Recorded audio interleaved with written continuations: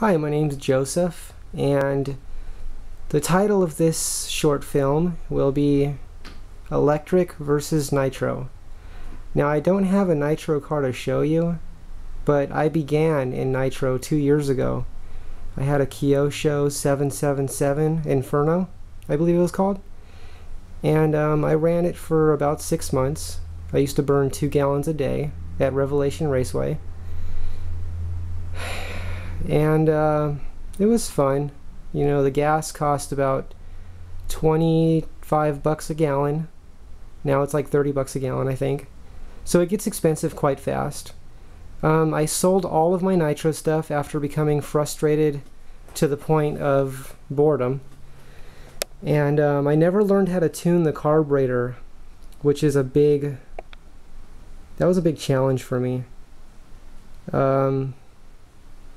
And I'm a really smart person, but I think I just wasn't interested in learning how to tune the carburetor. I actually tried to make myself be interested, but I couldn't. I just could not force myself to be interested enough in how to tune a carburetor. I know there's a high-speed needle and a low-speed needle, and I can visualize the way they each work, but anyway. I'm going to show you this car. This is an Ofna Hyper 9E, and I'm going to let you know what you do not have to have in an electric car. You do not need... Let me go ahead and take the body off and show you what this looks like.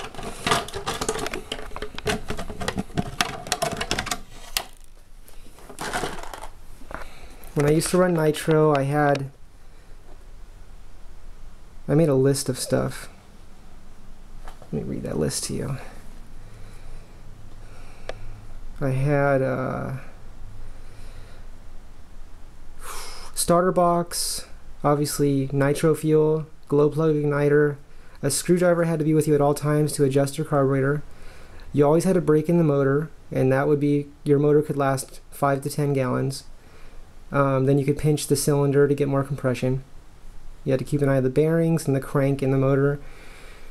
You had to have a few glow plugs with you. That ignites the fuel. You had a clutch, which you do not need in an electric car, but a clutch is optional. Some people like to run the clutch and the brakes. On the electric car, your brake is your motor, and that's adjustable. You had a clutch springs, and you had different types of clutches and different strengths of springs.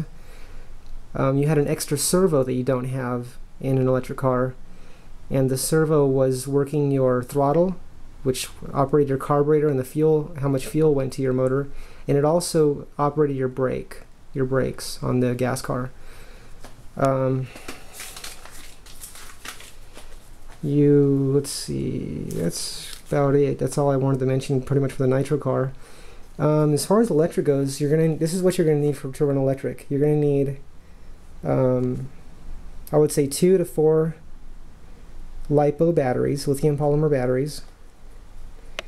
And you're going to need, I recommend the Thunder Power 50Cs. You could run the 4 cells. I run the 3 cells, and this car was, let me adjust my manual focus here. Right. That's not letting me adjust it.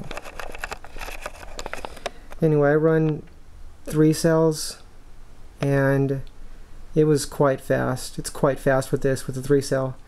They now make a 50C battery that can be charged at 32.1 amps. Thunder Power is coming out with the charger, it's supposed to come out in March, that will charge at 30 amps. You also need a power supply that's at least probably 40 amps or more if you want to run a couple chargers. I'm running the Mamba Monster motor and speed control, or yeah, Mamba Monster. Here's the box. This is the box the speed control came in by Castle Creations.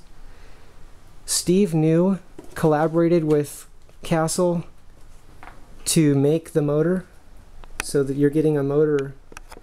Steve New's motors cost about $300, but you're getting a motor and a speed control for $300. or you can shop around and get it for a better price. This is the 2650 motor. That's the buggy motor. Some people run the 2200, but that motor was really, the 2200 was really designed for truggies and trucks. You don't need the torque that has. You want the top speed. This thing has so much power for buggies. 2650 motor, 2650 kV. You can see how clean this is. The Ofna Hyper 9E. I also used to run the Lozi 8E. I bought that one when it first came out. I've never been so happy with the car as I am with this car. The Ofna Hyper 9 electric.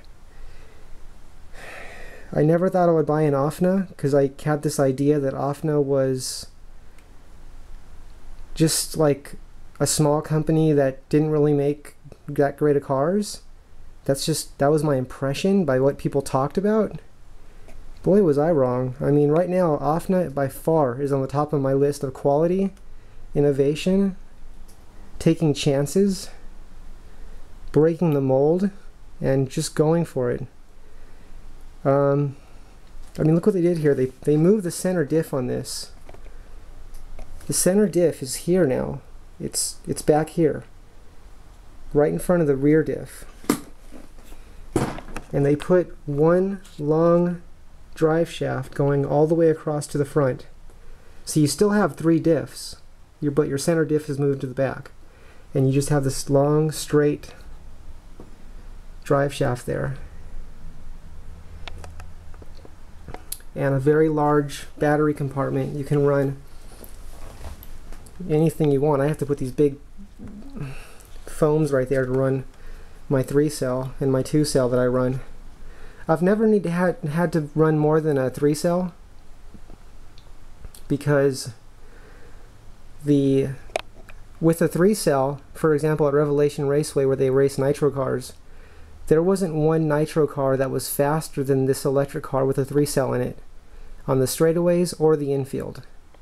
Now that's not to say there wasn't better drivers than me. There was people that can outdrive me and outmaneuver me because there's professional sponsored racers like Adam Drake. He's really good. And Ryan Cavallari, but that's a different track. I haven't seen Ryan at Revelation Raceway. I use the DX3R radio. I put a tennis grip that you can wrap. I use that here to make it softer. I also put some foam in the trigger area to make that nice and easy. And I took the foam off of my steering wheel and wrapped it with a thin tennis wrap to make my wheel smaller. Anyway, DX3R. One thing I wish they had, I know they make the DX3S radio, which has telemetry on it, but the DX3R uses DSM2, which is a faster response time. Not that I have ever felt the difference, but I think the DX3R has a feel that I like. Someday I would like to have telemetry that would tell me the temperature of more than one thing though. The DX3S and the telemetry systems out there that I'm aware of only give me one temperature for one thing and voltage for up to a 2-cell, I think. I would like voltage for up to a 6-cell fed back to the radio so I can see what my voltage of my battery is. And I would like temperature of more than one thing. I want temperature of my motor, my speed control, and my batteries, all 3 of those. Why not? But no one makes that yet that I know of. And I'm not talking about the Novak system that records it and then you can download it to your computer or something. I'm talking about real-time telemetry, where as I'm running on the track, I can pull over in the pit and peek at my screen and see what's going on. I think that's a great idea. I also think that electric cars need a quick-release battery system. Like, think of a drill here. Perfect example here. Here is a Black & Decker drill. Look at this big fat battery on there. Oops. Okay. See that battery? Now I push this button and that battery pops out. Okay? Now I know Lozi, Associated, and Ofna will probably do it first because they're not afraid to take chances. Anyway, I'm just happy that Ofna came